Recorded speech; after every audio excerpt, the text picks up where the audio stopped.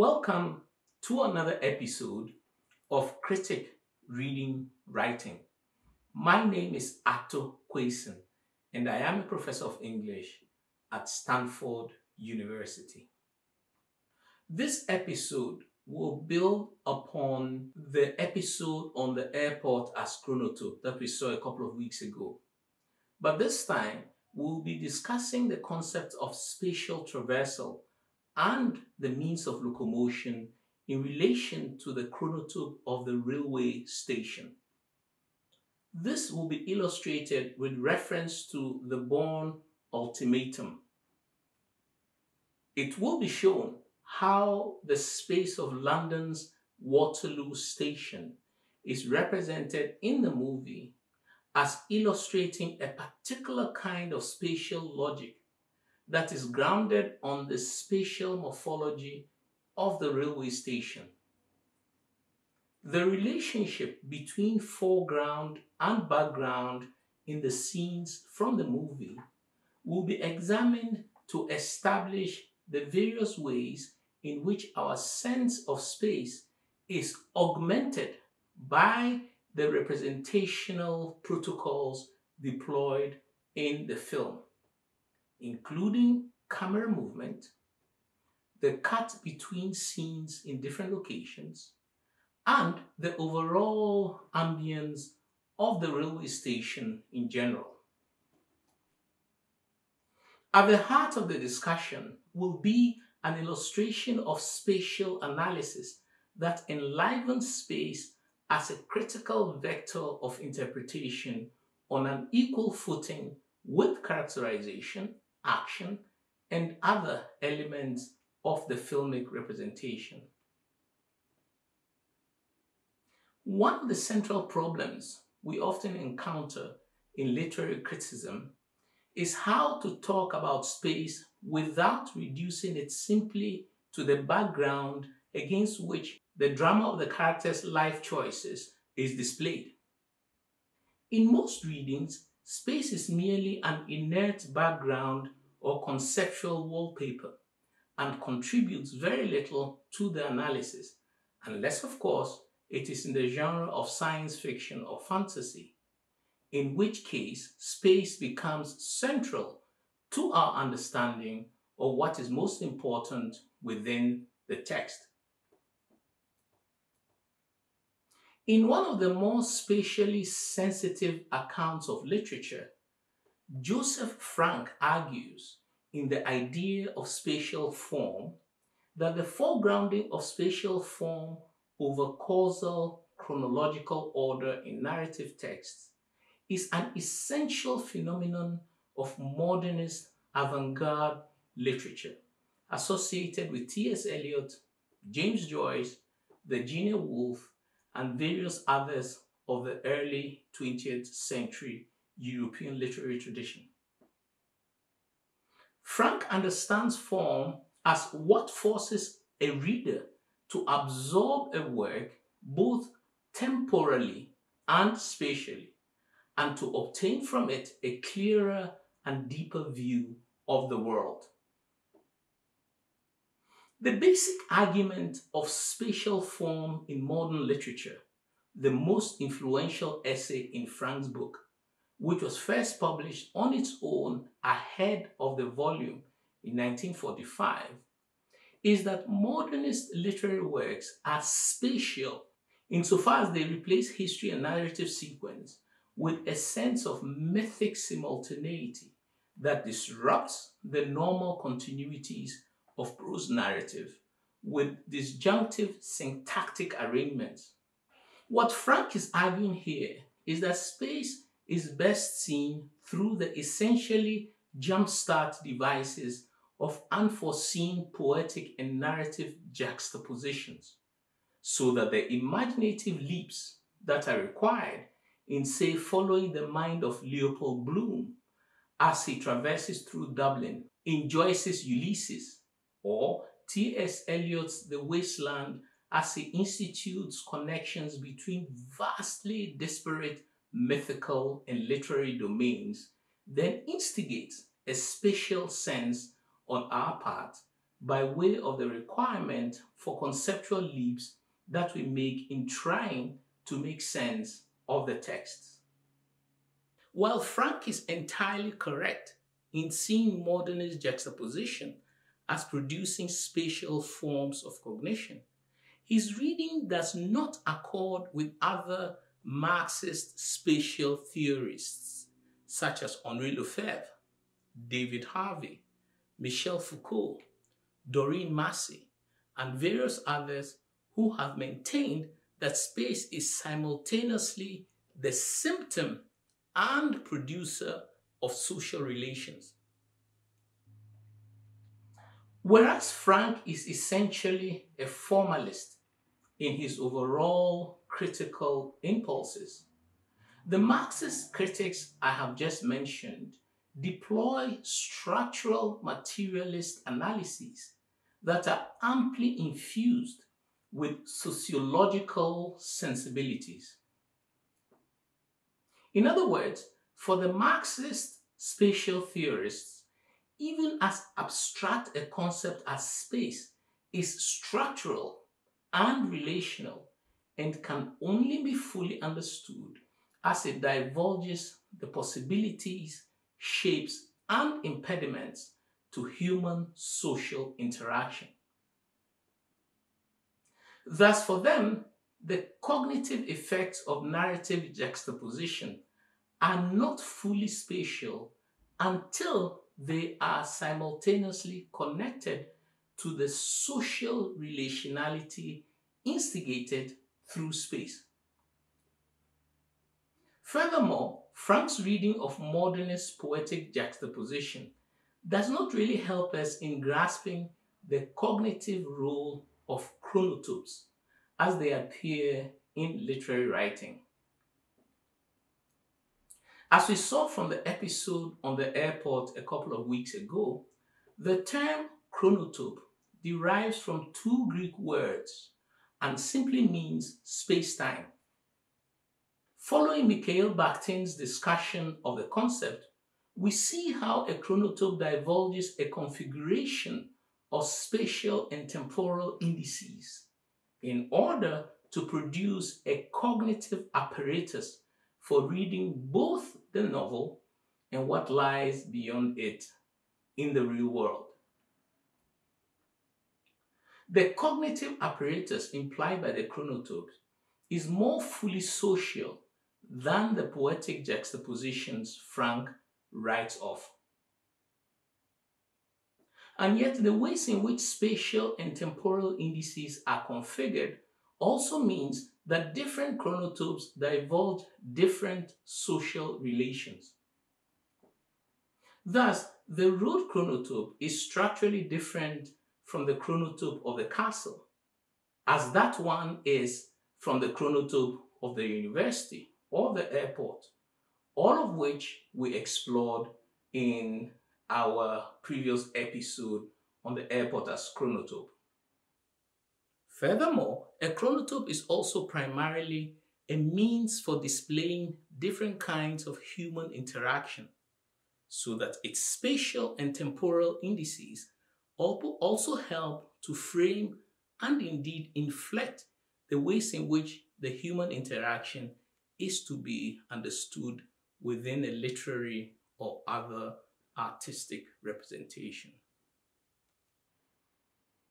What I am interested in here, however, is to introduce the fresh concepts of spatial traversal and means of locomotion to help us interpret the cognitive implications of the chronotopic configurations of spatial and temporal indices.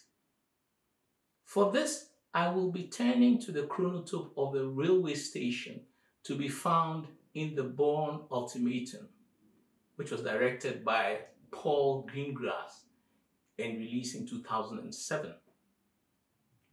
To start with, spatial traversal in general implies several interrelated conceptual elements. First is the very banal fact that one's relationship to space is quite different when one is walking or riding a horse or a bicycle or on a train.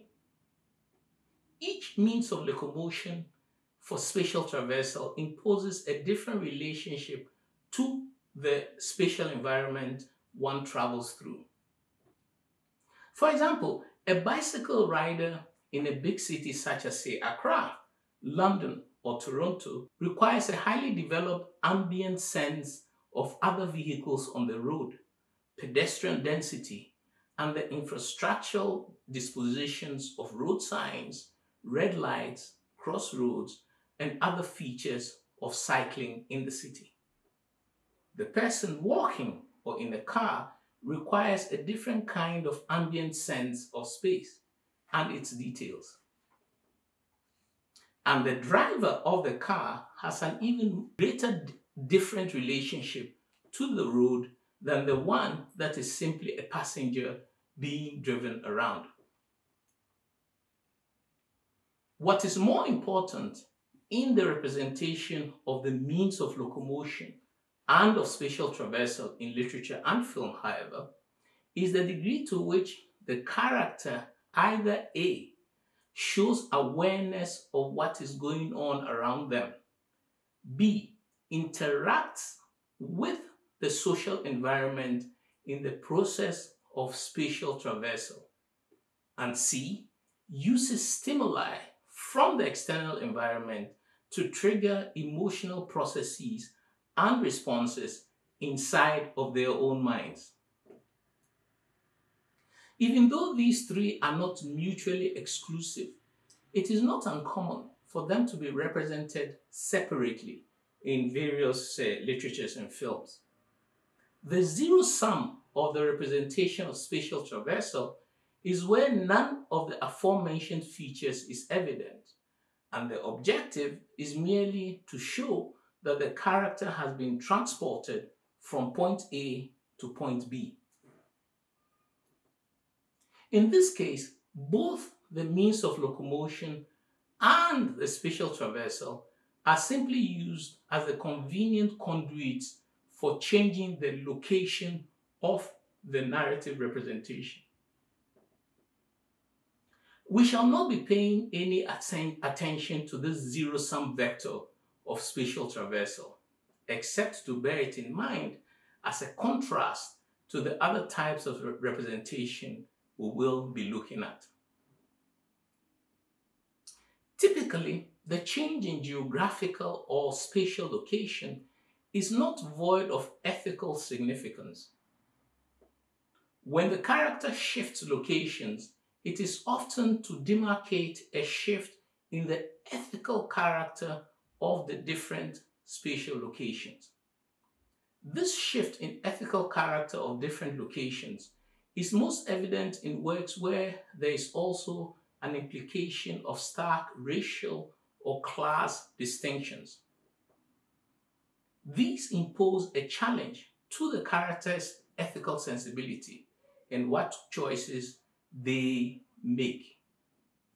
Dante's The Divine Comedy is structured entirely as a journey through different ethically charged spatial locations.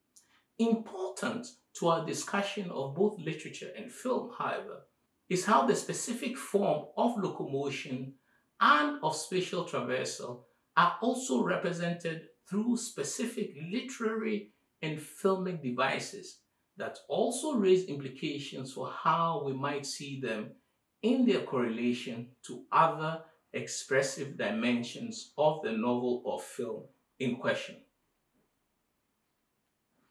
I am going to illustrate these various aspects of spatial traversal and means of locomotion, primarily with reference to the scene at Waterloo Station in the Bourne Ultimatum.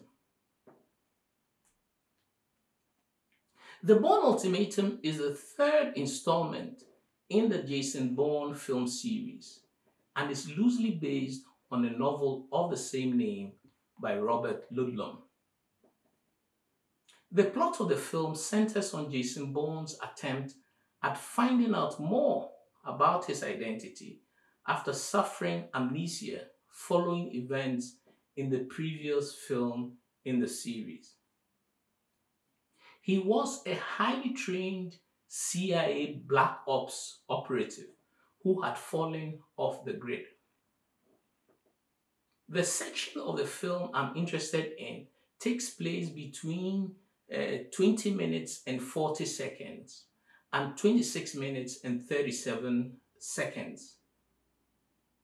It is staged primarily inside a Waterloo Station in London, where Bourne meets Simon Ross of the Guardian newspaper and tries to find out from the journalist what information he has on Jason Bourne.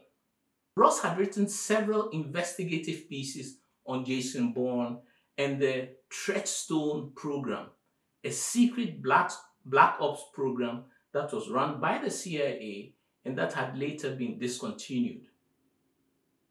The scenes from the Waterloo Station in which the two men meet are periodically intercut with scenes in a room filled with operatives scrutinizing TV monitors at the CIA headquarters in Langley, Virginia.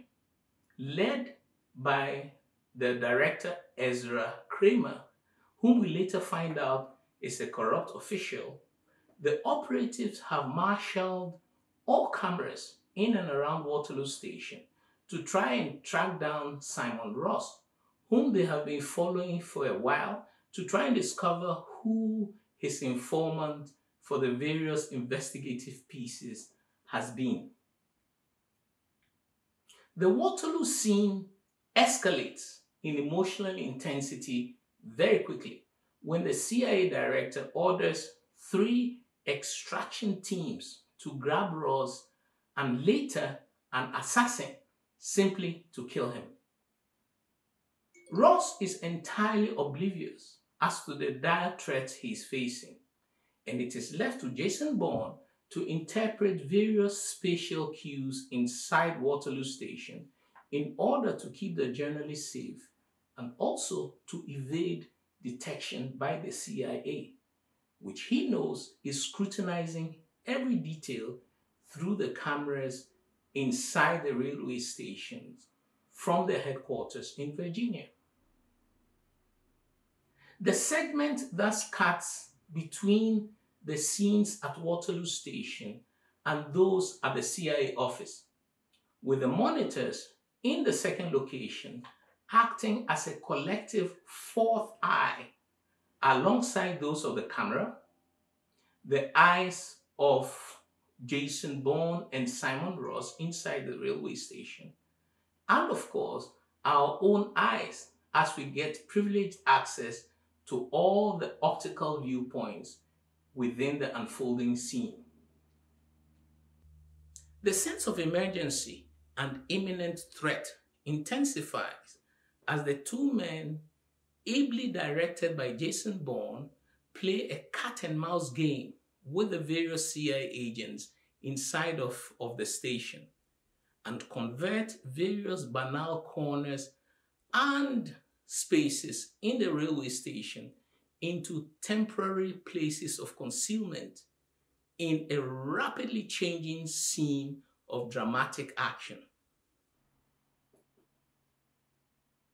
The first thing to notice about the scene is the nature of the spatial morphology of the infrastructure inside of Waterloo Station.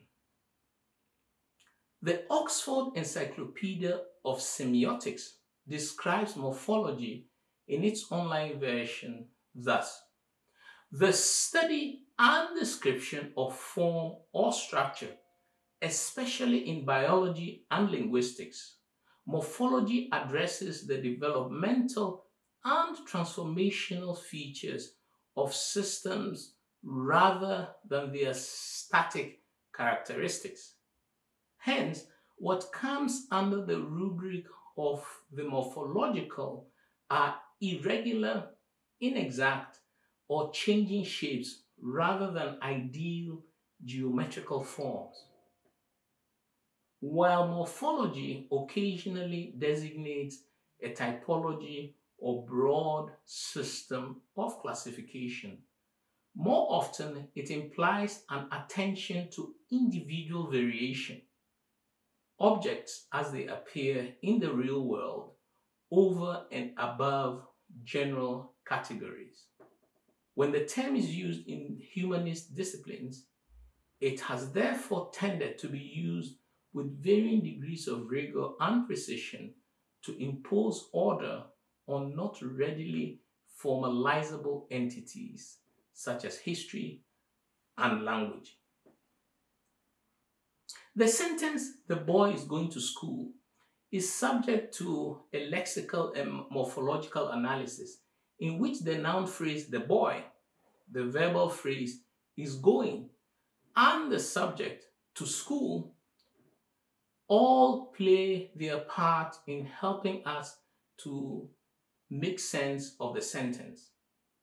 However, if we add other grammatical elements to the sentence to turn it into "the tall boy in the orange baseball cap was running breathlessly to the school with a painting of Rihanna on the wall," the additions introduce a different inflection to the sentence and thus shifts its original meaning.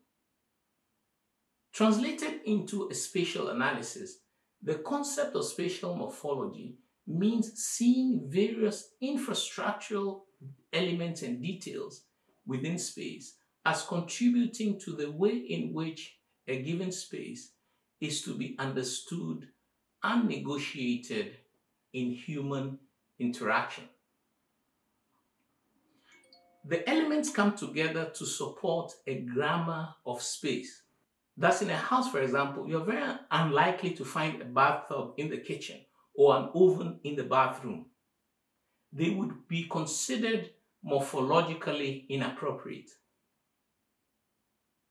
In the Waterloo Station scene, we see various aspects of the railway station's spatial morphology, including shops and vendors, such as the telephone seller Jason Bourne buys his disposable phone from, billboard advertising, such as for British Telecom, several exit and entrance signs, as well as directions to train platforms in bold lettering.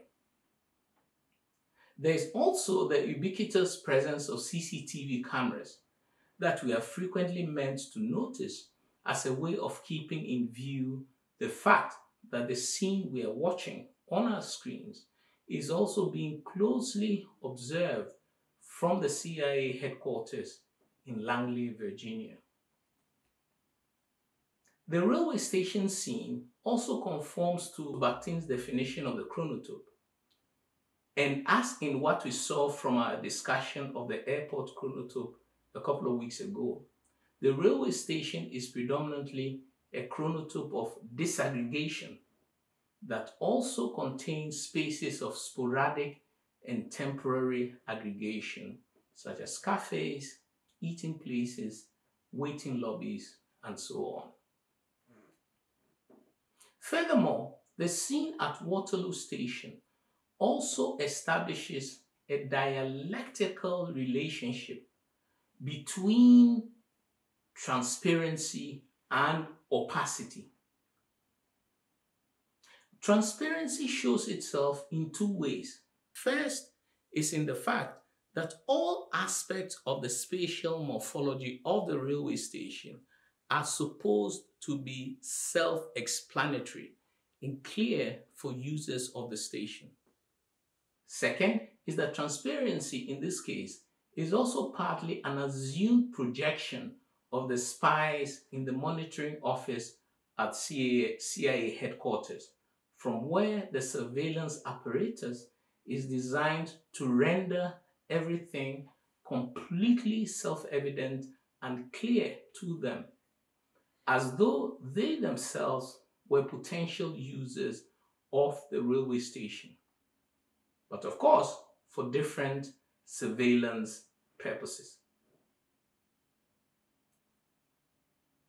And yet, at the same time, the assumed transparency of the scene is shadowed by its opposite, seen in the ways in which Jason Bourne converts the space of the railway station into an enigmatic labyrinth so as to systematically evade the CCTV cameras in the station and, by extension, the gaze of the operatives at the CIA headquarters, who he knows have their eyes on the station.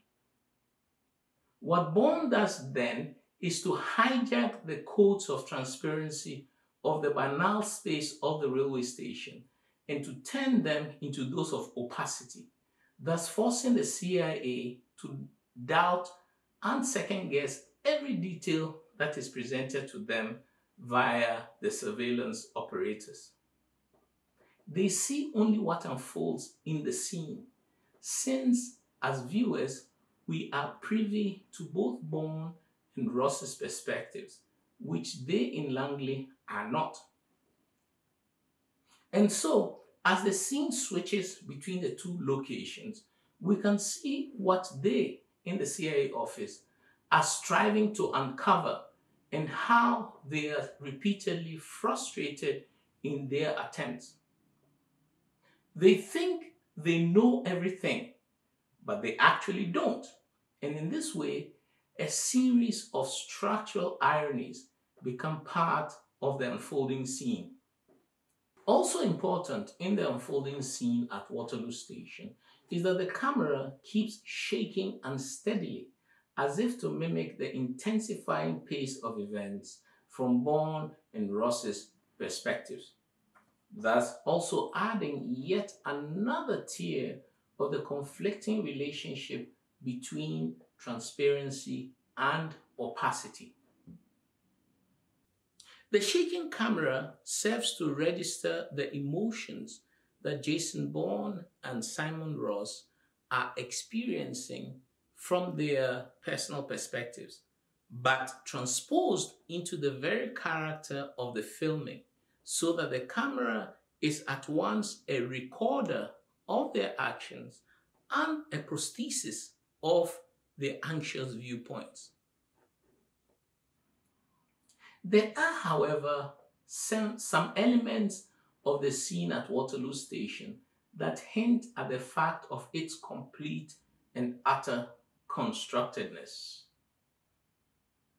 At no point is the central principle of human circulation that informs the chronotope of disaggregation of the railway station ever impeded or even marginally slowed down. People keep behaving inside the station as if nothing at all is going on.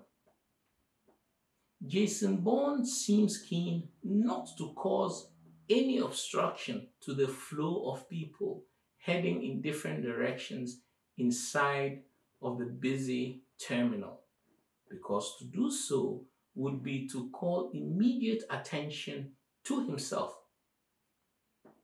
But his success at achieving this is premised on something slightly awry in the scene, and that is that despite the fact that he incapacitates at least one of the operatives in the full glare of the people at the railway station, no one seems to notice anything out of ordinary. Thus, despite the frenetic chase inside of the railway station scene and the sharp and erratic movements of the camera, the entire scene appears to be a stage set exclusively for the benefit of the surveillance apparatus back at the CIA headquarters in Langley, and not at all for the thronged passengers inside of Waterloo Station itself. Now, Waterloo Station is one of the busiest railway terminals in London, but the film converts the busy scene into what turns out to be a mere background to the unfolding crisis of surveillance and counter-surveillance generated by the CIA at Langley and Jason Bourne, respectively. The scene thus provides the background setting for the working out of the archetypal encounter between predator and prey, suitably augmented and complicated by the inversion of the relationship between transparency and opacity we noted a moment ago. It is only when, at the very end of the scene we have been looking at, Ross breaks out of hiding and runs through the station, that he is shot by the assassin who has been commissioned to kill both him and Jason Bourne. The assassin had been hiding patiently behind a sliding advertising billboard that kept opening and closing right above the station. Bourne had been exposed briefly once before when beating up some of the operatives and gazing up to look directly at the camera in that corner of the station. But he still retained the power of opacity a few moments longer. However, the moment of Ross's death suddenly breaks the code of the arcane and labyrinthine hide and seek movements we have been privy to all along, so that the scene now coalesces into an ordinary scene of panic and chaos for everyone inside the railway station. But this also means that Bourne's game is up, and he's obliged to now track down the assassin and seek revenge.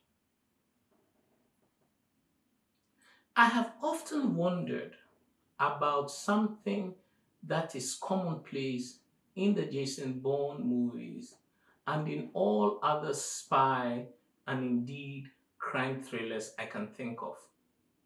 And that is how the characters, the central characters, run when they are being hotly pursued by their adversaries. Whether it is with Jason Bourne or Jack Reacher or Mission Impossible or in the James Bond series, there are almost standard chase sequences that populate these movies. However, Jason Bourne or James Bond's running is not the same as how Usain Bolt runs. The central contrast between these two lies not in the fact that one is a spy inside a movie and the other is a celebrated sprinter and Olympic athlete. Rather, it is that Usain Bolt runs unerringly in a straight line and typically does not look to right or left so as not to break from the task of winning at the end. Contrastively, the spy runs very fast but keeps looking at everything in his path. This is because in the spy thriller movie, running requires a rapid and continuous assessment of any potential threats to the spy's life. The coming crossroads may reveal fresh and sudden threats, and every physical aspect of space and infrastructure being traversed may contain a booby trap of one kind or another. The point is that the spy thriller, unlike that of running 100 meters, shows running that requires a hermeneutical interpretation of space, even as the spy is desperate to escape his pursuers. This is so whether the chase is on foot, via different means of locomotion such as a car, a motorcycle, a bus, a helicopter, a boat, or all of these in a rapid sequence of changeability. One advantage of using a spy thriller such as the Bourne Ultimatum to establish an inquiry into spatiality and spatial relations is that it helps to illustrate to a really high degree the ways in which space is not merely a background to events, but is itself a subject that invites interpretation at different levels of complexity. Space is a hermeneutical object. The spy thriller movie makes subject to incessant interpretation both by the spy and us, its viewers. But the spy thriller expresses the hermeneutics of space both in terms of the conventions that govern that genre and from the point of view of its organizing chronotopes, in terms of shifting temporal and spatial indices. Thank you very much. Please remember to check the suggested reading in the episode description. And if you like this episode, give a thumbs up, subscribe and share, hit the notifications bell so you do not miss any upcoming episodes, and enter your comments in the section below. See you next week.